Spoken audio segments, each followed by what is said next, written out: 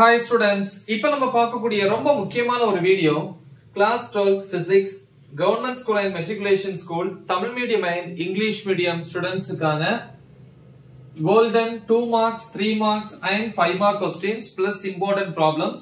So இது public exam 2024 க்கு. So இது தமிழ்நாடு அதே மாதிரி புதுச்சேரி. So இந்த ரெண்டு ஸ்டேட் ஸ்டூடண்ட்ஸ் வந்து கண்டிப்பா ஃபாலோ பண்ணலாம். சோ அப்ப வந்து பாத்தீங்கன்னா 70 க்கு 60 பிளஸ் ஸ்கோர் பண்றதுக்கான முக்கியமான ஒரு வீடியோ 70 க்கு 60 பிளஸ் ஓகேவா.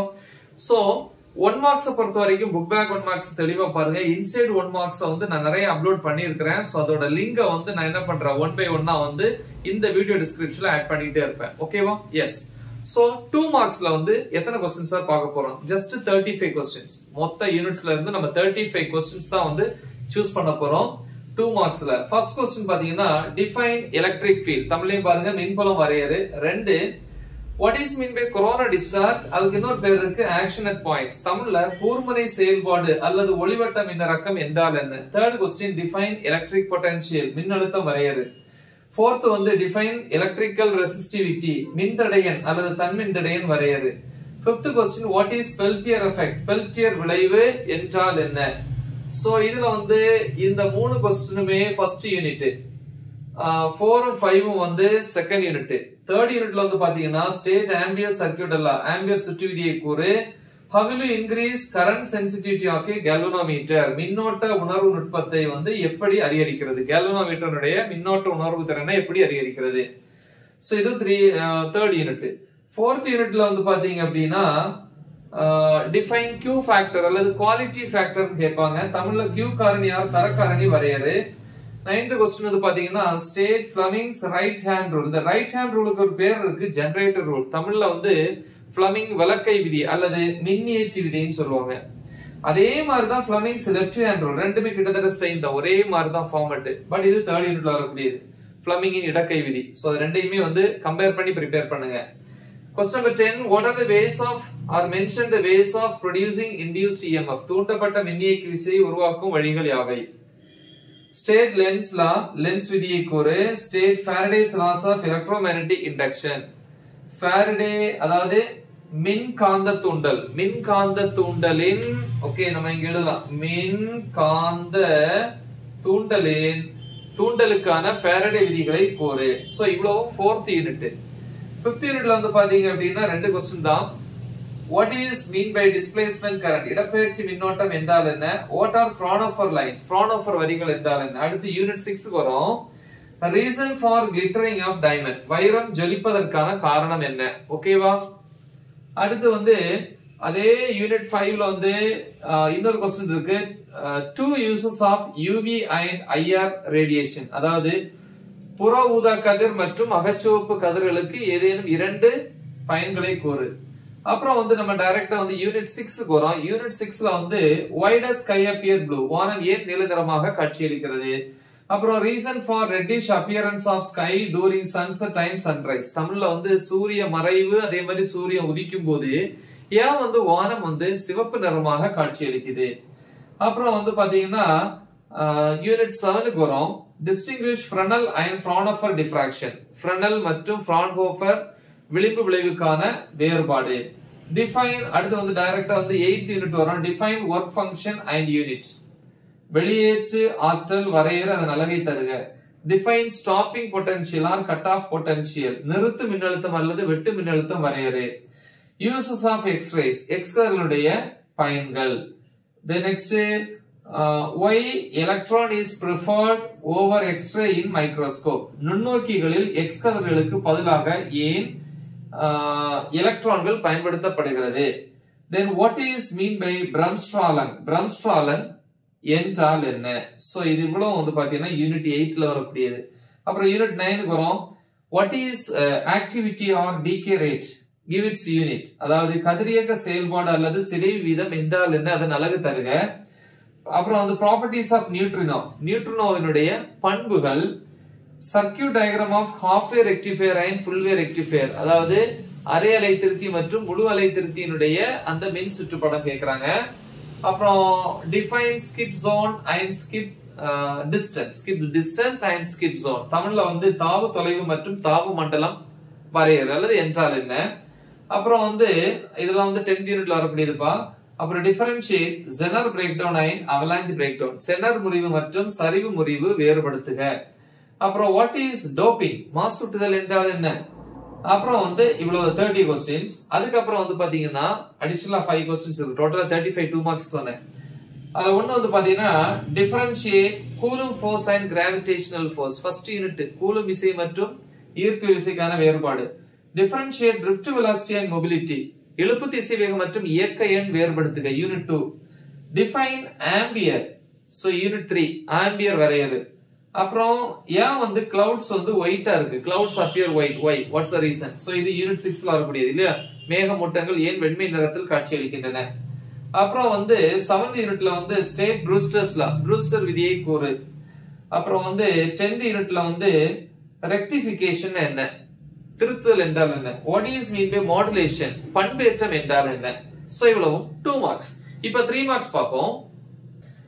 3 மார்க்ஸ் பொறுத்த வரைக்கும் 3 மார்க்ஸ்ல first question electrostatic potential due to a point charge, ஒரே ஒரு சார்ஜ். டைபோல் அது வேற 5 மார்க். இது a பாயிண்ட் சார்ஜ். தமிழ்ல புள்ளி மின்துகள் ஒன்றினால் ஒரு புள்ளியில் நிலை மின்னழுத்தம் அல்லது மின்னழுத்தத்திற்கான Kovai. Second question combination of capacitors, அதாவது மின்தேக்கிகளுடைய தொகுப்பு, இணைப்பு அப்படின்னு சொல்லுவோம். இதுல 2 இருக்கு. ஒன்னு சீரிஸ் காம்பினேஷன், இன்னொன்னு parallel காம்பினேஷன், அதாவது தொடர் இணைப்பு பக்க இணைப்பு. இந்த 2ல ஏதாவது ஒண்ணு மாத்தி மாத்தி கேக்குறாங்க. ஓகே, சோ அது பாத்துக்கோங்க, ரொம்ப சிம்பிள் தான். இது தெரிஞ்சு அப்படின்னா உங்களுக்கு செகண்ட் யூனிட்ல 2வது அலகுல மின்தடைகள் தொடர் இணைப்பு பக்க இணைப்பு, அதாவது resistors in series and parallel அப்படின்னு ஒரு क्वेश्चन இருக்கு இல்லையா. அதையும் நீங்க ப்ரிப்பேர் பண்ணீங்கன்னா நம்ம 60+ங்கிறது 70க்கு 65 வரைக்கும் ஈஸியா நம்ம எடுத்துடலாம். சோ கம்பேர் பண்ணி படிங்க. நெக்ஸ்ட் எனர்ஜி ஸ்டோர்ட் இன் parallel plate capacitor, அதாவது இணைத்தட்டு மின்தேக்கியில் சேமித்து வைக்கப்பட்ட ஆற்றலுக்கான கோவை. எனர்ஜி என்னது, ஆற்றல், ஆற்றலுக்கான கோவை. சோ அப்புறம் capacitance of a parallel plate capacitor, இணைத்தட்டு மின்தேக்கியின் மின்தேக்கு திறன். சோ இந்த நாலுமே ஃபர்ஸ்ட் யூனிட்ல வரக்கூடியது. செகண்ட் யூனிட்ல பாத்தீங்கன்னா state Kirchhoff's current and voltage rule, first rule and second rule. தமிழ்ல கிர்ச்சாஃபின் மின்னோட்ட மற்றும் மின்னழுத்த வேறுபாட்டு விதிகளை கூறு, அல்லது முதல் விதி இரண்டாம் விதியும் கூட சொல்லுவாங்க. அப்புறம் எக்ஸ்பிரஷன் என்ன கேக்குறாங்க, internal resistance of a cell using voltmeter, வோல்ட்மீட்டரை பயன்படுத்தி மின்கலனின் அகமின்தடையை கணக்கிடல். So conversion of galvanometer into voltmeter அல்லது கேல்வனோமீட்டர் இன்டு அம்மீட்டர். இந்த ரெண்டுல ஏதாவது ஒன்று கேக்குறாங்க, இயர் क्वेश्चन இதெல்லாம். ஓகேவா, அதாவது கேல்வனோமீட்டரை எவ்வாறு வோல்ட்மீட்டராக மாற்றுவாய், முக்கியமான क्वेश्चन. இன்னொன்னு கேல்வனோமீட்டர் எப்படி அம்மீட்டரா மாத்துறது. சோ இந்த ரெண்டுமே செகண்ட் யூனிட்ல வரக்கூடியது, தேர்ட் யூனிட்ல வரக்கூடியது. தேர்ட் யூனிட்ல இன்னும் ஒரு क्वेश्चन இங்க இருக்கு, 2 क्वेश्चन இருக்கு. salient features of magnetic Lorentz force, காந்தவியல் லாரன்ஸ் விசையின் சிறப்பியல்புகள் அல்லது பண்புகள் சொல்லலாம். அடுத்து ப்ராப்பர்ட்டிஸ் ஆஃப் டயா, பேரா அண்ட் ஃபெரோ மேக்னெட்டிக் மெட்டீரியல்ஸ், அதாவது டயா, பேரா மற்றும் ஃபெரோ காந்த பொருட்களினுடைய பண்புகள் முக்கியம். Okay, third unit. Fourth unit வந்தீங்கன்னா advantages and disadvantages of AC over DC, டிசியை விட, அதாவது நேர்திசை மின்னோட்டத்தை விட மாறுதிசை மின்னோட்டம் சிறந்தது, அதனுடைய நன்மைகள் மற்றும் தீமைகள் யாவை. அப்புறம் induce EMF by changing the area enclosed by the coil, சுருளின் பரப்பை அல்லது பரப்பளவை மாற்றுவதன் மூலம் தூண்டப்பட்ட மின்னியக்கு விசை. Various energy losses in a transformer, மின்மாற்றியின் பல்வேறு ஆற்றல் இழப்புகள். சோ இது 4th யூனிட்ல வரக்கூடியது. 5th யூனிட்ல பாத்தீங்கன்னா மேக்ஸ்வெல்ஸ் ஈக்குவேஷன்ஸ் இன் இன்டெகிரல் ஃபார்ம், அதாவது மேக்ஸ்வெல் சமன்பாடுகள் எதுல, தொகை நுண்கணித வடிவத்தில் எழுதுங்க. 4 சமன்பாடு, 4 ஈக்குவேஷன்ஸ் இருக்கு, ரொம்ப ரொம்ப முக்கியம். சில நேரங்கள்ல 5 மார்க்லயும் கேட்பாங்க. அது 5th யூனிட், ஒரே ஒரு क्वेश्चन தான். அப்புறம் யூனிட் 6ல பாத்தீங்க அப்படின்னா relation between F and R, focal length and radius of curvature. தமிழ்ல F and R தான் இருக்கும், அதாவது F மற்றும் R க்கான தொடர்பு. அப்புறம் பாத்தீங்கன்னா critical angle and total internal reflection. So definition, so the derivation கூட கேட்பாங்க. IC equal to critical angle, தமிழ்ல மாறுநிலை கோணம் மற்றும் முழு அக எதிரொலிப்பு. அடுத்து equation for optical path, ஒளி பாதைக்கான சமன்பாடை கொணர்வி. uses of polarides, பொலராய்டின் பயன்கள்.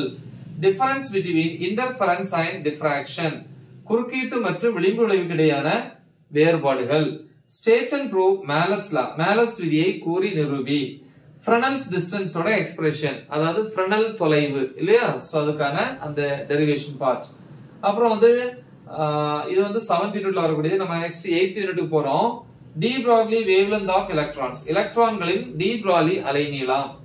Loss of photoelectric effect or photoelectric emission, ஒளிமின் விளைவு அல்லது ஒளிமின் உமிழ்தலின் விதிகள். அப்புறம் characteristics of photons, போட்டான்களினுடைய சிறப்பியல்புகள் அல்லது பண்புகள். சோ இது யூனிட் 8. அடுத்து யூனிட் 9 போறோம். Spectral series of hydrogen atom, ஹைட்ரஜனின் நிறமாலை வரிசைகள். முக்கியம், மாத்தக்கூடாத order லைமன், Palmer, fashion, bracket, fund. இந்த ஆர்டர் மாறக்கூடாது, மாறின மார்க் போயிடுச்சு. இது 5 மார்க்லயும் கேட்பாங்க. State and prove De Morgan's theorems, இது வந்து 5 மார்க்லயும் கேட்கலாம், 3 மார்க்லயும் கேட்கலாம். சோ இது 10th யூனிட்ல வரக்கூடிய De Morgan தேற்றங்களை கூறி நிரூபி.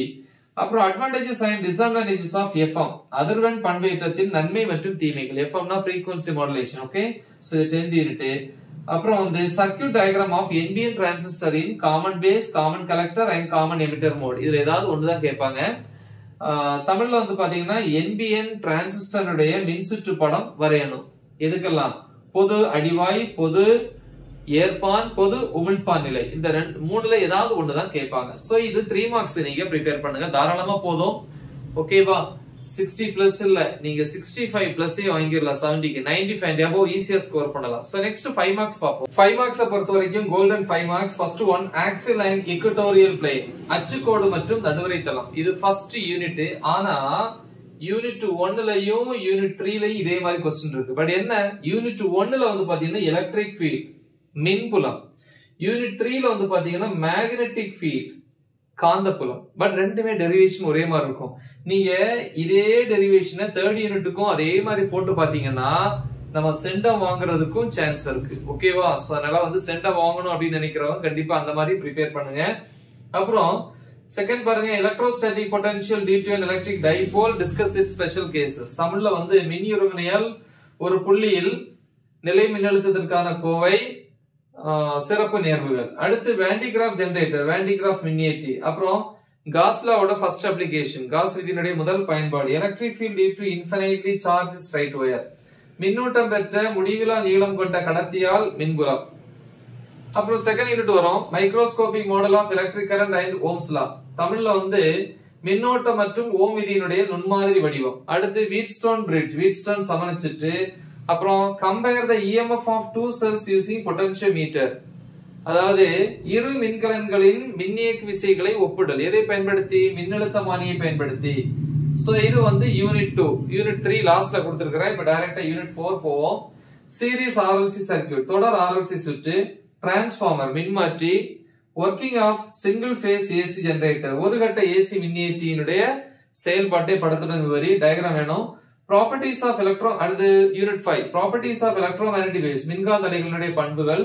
அப்புறம் emission and absorption spectra, types of spectra. Actually 2 question இருக்கும் புக்ல, ஆனா சில நேரங்கள்ல 2 சேர்த்தே கேக்குறாங்க. பட் இந்த ரெண்டுலயும் தனியா கேட்ட எது இம்பார்ட்டன்ட் அப்படின்னு பாத்தீங்கன்னா எமிஷன் ஸ்பெக்ட்ரா. தமிழ்ல வந்து வெளிவிடு நிறமாலை, இன்னொன்னு உட்கவர் நிறமாலை. அப்புறம் யூனிட் 6 போறோம், mirror equation and lateral magnification, ஆடி சமன்பாடு மற்றும் பக்கவாட்டு உருப்பெருக்கம். 6th யூனிட்ல செகண்ட் क्वेश्चन பிசிக்ஸ் மெத்தட், எது? To determine the speed of light, ஒளியின் வேகத்தை கண்டறியும் முறை, பிசிக்ஸ் முறை. அப்புறம் lens makers formula and it's significance, அதாவது லென்ஸ் உருவாக்குவோரின் சமன்பாடு மற்றும் அதன் முக்கியத்துவம். சோ இந்த 3 क्वेश्चनமே வந்து பாத்தீங்கன்னா யூனிட் 6. அடுத்து வந்து நம்ம யூனிட் 8க்கு வந்திருக்கிறோம். ஐன்ஸ்டீன்ஸ் போட்டோஎலக்ட்ரிக் ஈக்குவேஷன், ஐன்ஸ்டீன் ஒளிமின் விளைவிற்கான சமன்பாடு. Davisson Germer experiment, Davisson Germer சோதனை. அப்புறம் வந்து யூனிட் 9 போறோம், ஜே தாம்சன் EBM மெத்தட், அதாவது specific charge of an electron. தாம்சனின் EBM முறை, அதாவது மின்னூட்ட நிறை தகவுக்கான கோவை. அடுத்து அப்டைன் லா ஆஃப் ரேடியோஆக்டிவிட்டி அல்லது டிகே ஆர் டிஸ்இன்டகிரேஷன் லா அப்படின்னு கேட்பாங்க. தமிழ்ல வந்து கதிரியக்க சிதை விதியை நிரூபி, கூறி நிரூபி. அடுத்து 10th யூனிட் வரும், ஃபுல்வேர் ரெக்டிஃபையர், முழு அலை திருத்தி. டிரான்சிஸ்டர் சுவிட்ச், டிரான்சிஸ்டர் சாவியாக செயல்படல்.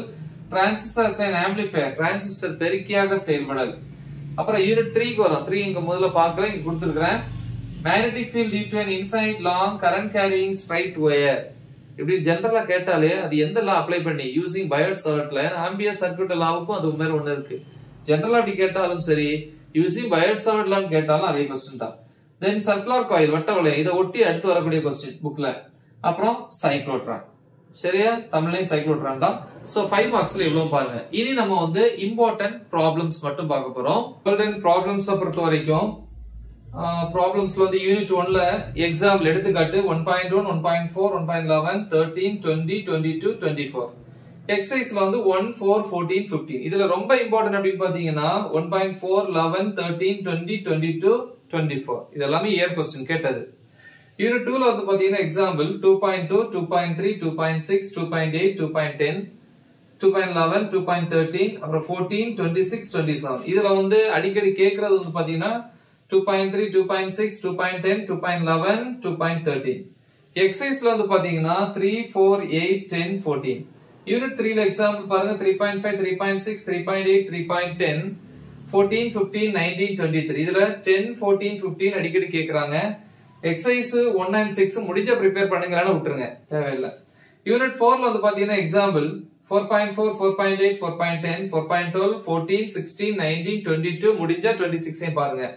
இதுல அடிக்கடி கேக்குறது 4.8, 4.10, 4.16 அப்புறம் 4.22. ஓகே, 22 அப்படின்னு சொல்லலாம். நெக்ஸ்ட் எக்ஸசைஸ்ல பாத்தீங்கன்னா 2, 6, 7, 9, 13, 16, 18.